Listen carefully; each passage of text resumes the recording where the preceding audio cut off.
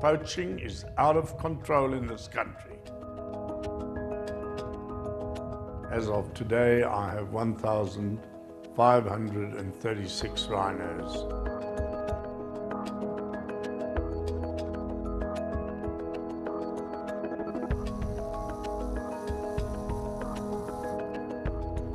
I firmly believe that this is the way to save rhinos from extinction, to breed them better, to protect them better. One of the ways to protect them better is not to make the horn completely unavailable to everybody.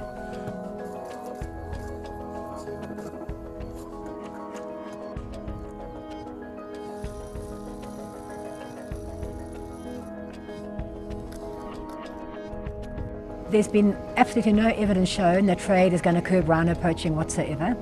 And there's very little evidence to show that trade has ever curbed any kind of poaching of an animal.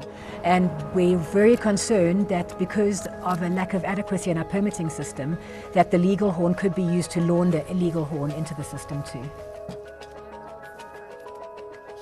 To me, this is the common sense thing to do to replace the current situation where our rhinos are being slaughtered to supply the horn to the east.